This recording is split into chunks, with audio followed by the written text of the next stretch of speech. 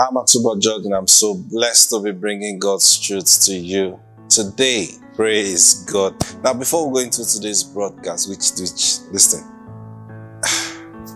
there's a lot in my heart to share with you today. Praise God. Can we call for our daily bread? Are you ready? Release your faith in agreement with me right now. You will see a miracle. Say, Father, I receive right now my daily bread. It's coming to me in Jesus' name. Amen. Praise God. You see, what we're doing in calling for that daily bread is actually the part of this eternal life we're talking about. It is Jesus that said we should ask. Now we are asking because of Jesus. So we are understanding the Father through Jesus. He's giving us this liberty. You can ask the Father anything in my name. Praise God. Okay. So since Jesus said we should ask the Father anything in his name, then Lord, I'm asking. See that? Now, that knowledge came by Jesus Christ. That's eternal. That's why a miracle is going to happen today in your life. Praise God. Whatever it is, maybe it's healing in your body. Don't be afraid to ask him. Say, Lord, healing belongs to me in Christ Jesus. Thank you, Holy Spirit. Praise God. Now, I was sharing something with you yesterday from the book of Romans, chapter 1. I want us to begin from there and explore into the things that the Lord have laid in our hearts. Romans chapter 1 and verse 16. Now, Paul was speaking here, and he says, "For I am not ashamed of the gospel of Christ." And I was explaining to you what this meant. He is saying, I'm not ashamed of the preaching of Christ. Now, what's he saying? He's not saying, I'm not ashamed of the preaching that preaches about Christ. He says, I am not ashamed of the gospel that Christ preaches. I'm not ashamed of the gospel that Christ preaches. That's what Paul was talking about here. So do you hear the gospel from him? Do you hear him? If you are not hearing him, first and foremost, you don't even know the gospel of Christ. Listen, I'll say this again. He didn't say, I'm not ashamed of the gospel that talks about Christ. No, he's saying, I'm not ashamed of the gospel that Christ preaches, the gospel of Christ. What Christ is preaching, the good news Christ is saying. So he was not he wasn't talking here about listening to one preacher preach, one message. No, he's referring to what Christ is. Now, Christ is the Holy Spirit today. When we say Christ, we're simply talking about the Holy Spirit. Jesus became the Christ because of the Holy Spirit. You understand that? So till this day, we have Christ in us. That's what the Holy Spirit in us. You see that? So when he says, I'm not ashamed of the gospel of Christ, Christ is preaching a gospel in you. Are you hearing him? Now look at what he says. For it is the power of God unto salvation to everyone that believes. Believes what? The gospel that Christ is preaching. So Christ is preaching to you. Oh, I've not been to church in the past 3 months. Hey, you don't need to go to church to hear Christ preach to you. He's preaching to you on your bed. He's preaching to you when you wake up. He's preaching to you when you're going out. He's preaching to you when you're driving. He's always preaching to you. Now, that's even the gospel that makes you part of the church. If you are not hearing Christ preach to you, I'm sorry to tell you, even though you're the first person that go to the physical church building every other day, you're not part of the church. Those that belong to the church hear the gospel of Christ. Now, this is what makes us different. Some are hearing Christ, some only hear the preacher. Now, it's now bad for you if the preacher is not preaching the gospel of Christ. You understand? So if the preacher is not hearing Christ and saying to you what he's hearing from Christ, then you're in trouble. You're not hearing Christ yourself. Then you're in the place where the preacher is not hearing Christ. So you're lost.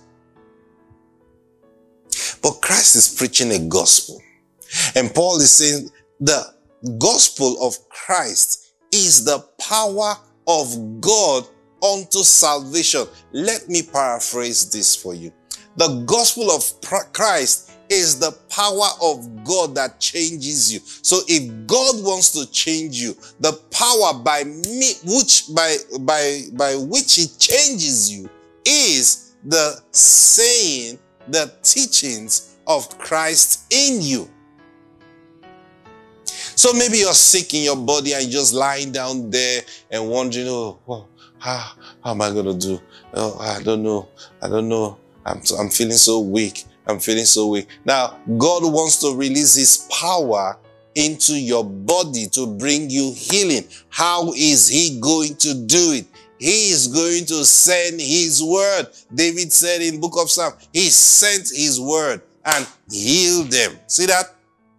So Christ, God is going to get it through Christ.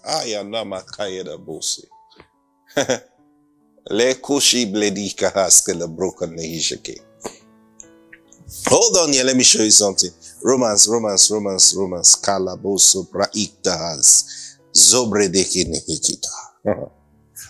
chapter 8 and verse 11. We're talking about the manifestation of eternal life. But if the spirit of him that raised up Jesus from the dead dwell in you. Now what's it saying?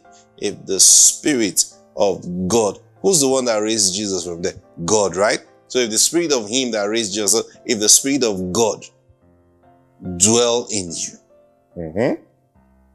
I want you to follow this closely. He that raised up Christ from the dead shall also quicken your mortal bodies by his spirit that dwells in you. Okay. It is the spirit of God that dwells in you. It is God who quickens your mortal body. And how does he do it? He does it by his spirit that dwells in you. Now, how? Through the gospel. Are you getting this now? So if God wants to bring his manifestation into your life, this is all he does. He preaches the gospel to you. How does he preach the gospel to you? Through Christ in you. So you begin to hear Christ tell you, you can do that business again and it's going to work this time. Oh, I've tried it several times, it didn't work. I don't know, no. Now Christ begins to talk to you. Christ begins to talk to you. This is why it failed. You didn't do this, you didn't do that. Now do it now and you see it to succeed. Okay. Now, it is no power if you don't believe it. You may be lying on that bed, oh, I'm so weak. Then you begin to hear Christ speak to you. By his stripes, you were healed. By his stripes, you were healed. Why am I just hearing by his stripes? That's Christ preaching to you. And you're on that bed so weak and wondering, am I going to die on this bed? Oh, what's going to happen? Oh, the doctor said there's no more hope. What is Christ saying? Have you listened to the gospel of Christ? Have you listened? Then suddenly you begin to hear, you can get up and walk. You can get up and be healed. You can get up. You can do what you couldn't do before. You're like, no, I can't get up. I'm so weak. You know, no. I can't even think of standing up. Man, no. Now, what is going on? You don't believe Christ. Christ is preaching to you and you don't believe him. And if you don't believe him, you won't see the power of God work in you. It says, it is the power of God unto salvation. It is the power of God unto life change. unto a life that changes, unto a life that will change. Are you getting what I'm saying? It is the power of God to change your life. What's the power of God? The gospel that Christ is preaching in you. To everyone who believes. To the Jews first, and also to the Greek. Remember what I told you on Monday? Was it Monday now? Or Tuesday, or yesterday? About the Jews and the gospel and salvation being of the Jews. Now watch this now. Verse 17 says, for therein, where? The gospel that Christ is preaching. Inside, if you listen to that gospel, if you look at that gospel Christ is preaching to you in your heart, if you look at it, what? The righteousness of God is revealed from faith to faith. As it is written, the just shall live by faith. Now, where was it written? It was written in Habakkuk. What did Habakkuk say? The just shall live. Maybe we should go to Habakkuk chapter 2 and verse 4. Habakkuk. Thank you, Lord Jesus. Brother Habakkuk. Praise God. Oh, blessed Lord Jesus.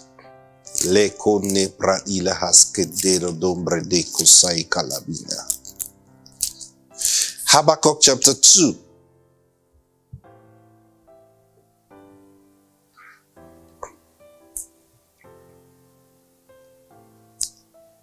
Verse 4. Behold, his soul which is lifted up is not upright in him, but the just shall live by his faith. The just shall live by his faith. Now, how did Paul relate with this scripture over here? For now, he says, for therein the righteousness of God is revealed. Where? In the gospel, the righteousness of God is revealed from faith to faith. Now, what's going on here? As Christ is preaching in you, and you believe him, he begins to tell you the righteousness of God. So when you begin to hear, by his stripes, you were healed. Huh? Yeah. I was healed. I was healed. Then he tells you, if you were healed, then you are healed now. Now what's going on? The righteousness of God is being revealed. So now you begin to say, oh, this sickness is not about God. I used to think God hated me. I used to think God is teaching me a lesson. I used to think God is punishing me because of the assignment I didn't do. But now, Christ is preaching something else. You are healed. I was healed. If I was healed, and it was his mind to get me healed in Christ Jesus, then why would he be putting sickness on me? That's working against himself. And a kingdom that is divided against itself cannot stand. Oh, so it's not God that put this sickness on me. No. So it's not God that's trying to punish me. No. Now what's going on? The righteousness of God is revealed as the gospel is coming to you. Are you seeing this now? Now you begin to hear those words inside you. It doesn't matter where. Now this is the beautiful thing. It doesn't matter where you are. You don't need money for this one. Praise God. You don't need to give anybody any money. You don't need to pay any transport fare. Right there where you are, Christ begins to preach to you. And suddenly, now you begin to see that the thing, the spell, the bondage that was holding you all this while is going away. It's breaking off. It's breaking off. You begin to, energy begins to come inside you. Why? Because you're believing what Christ is saying to you. Hallelujah. Yes, you're believing what Christ is saying to you. And you're believing his words. You're like, so why am I sick then? Why am I in this condition then? Why am I broke then? Why? Now what's going on? You are beginning to see the righteousness of God, and it's being revealed from faith to faith. Now what does it mean from faith to faith? What it was, what you heard 2 years ago, what you heard 2 months ago, you see, he will come and improve on that now. Praise God. He will improve on that now. Like, oh, wow, wow. I used to think this was all, but now there is more. Praise God. There is more. Holy Ghost. There is more. Hey, what's going on? Then what did he say? The just. Now you are the just, right? You are the just. He said, you shall live by your own faith.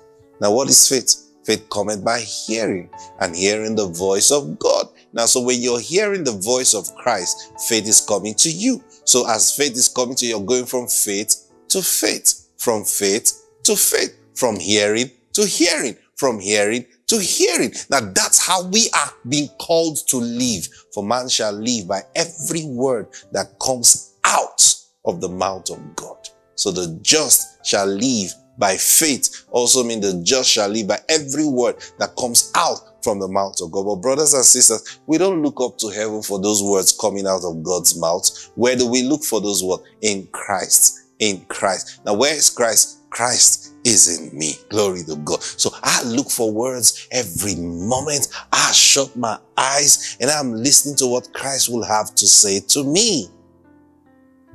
It doesn't matter how you have been written off or who has written you off. It doesn't matter who have told you that nothing good will come out of you. That's men. Praise God. Those are words of men. That's not what Christ is saying. What gospel is Christ preaching to you today? Can you be silent and listen to Christ? Can you just calm down and listen to him? Say, Christ, Jesus, he is in you. Say, preach to me. Preach to me. I told you, he said, John chapter 15 and verse 3. He said, ye are clean. Ye are pruned. The Amplified Version. Look for the Amplified Version and read it. You are pruned through the words that I have spoken unto you. The teachings that I discuss with you. The teachings that I discuss with you. The teachings that I discuss. What's the teaching? The preaching. The gospel. Praise God. Everything Christ says is the gospel. Praise God. He preaches the gospel. And Paul says, I'm not ashamed. I told you yesterday, why are you ashamed?